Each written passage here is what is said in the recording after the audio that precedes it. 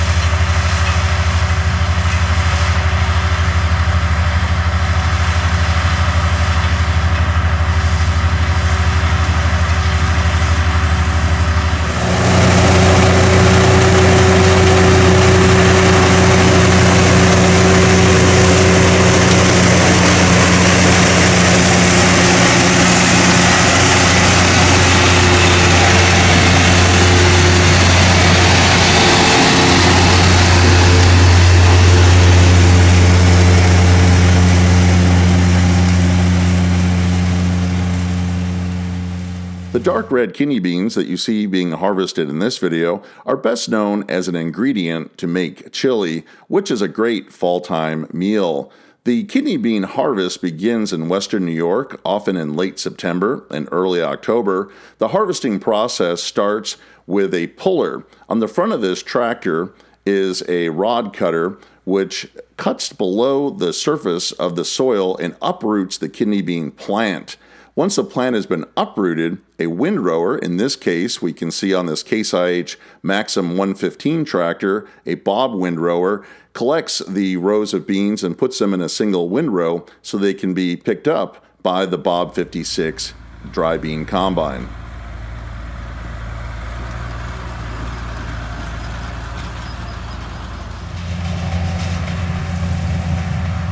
Dark red organic kidney beans typically yield about 30 bushels per acre in western New York. The Bob 56 combine is a good option for harvesting this crop. It's important to deliver the beans in good, clean condition without any cracks or splits. The Bob 56 combine is equipped with 2 threshing cylinders. It has 5 front walkers for between cylinder separation and 5 rear walkers for final separation. It has a variable speed cleaning fan.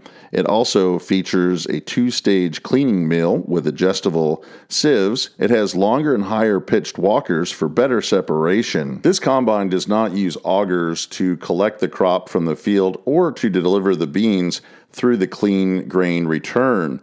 This combine is fitted with a 12-bar front threshing cylinder. It uses nylon elevator cups to deliver the beans into the 120 bushel grain bin, which raises up 10.5 feet to gently deliver the beans into a waiting truck, which will carry them off for storage.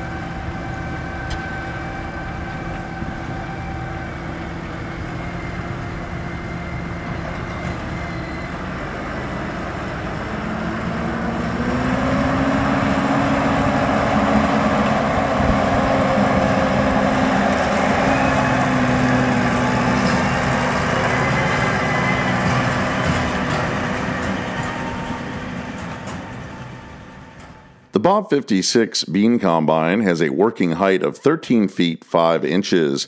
It has a width of 10 feet 11 inches and is 41 feet long. It weighs in at approximately 14,700 pounds and can harvest up to 8 acres per hour.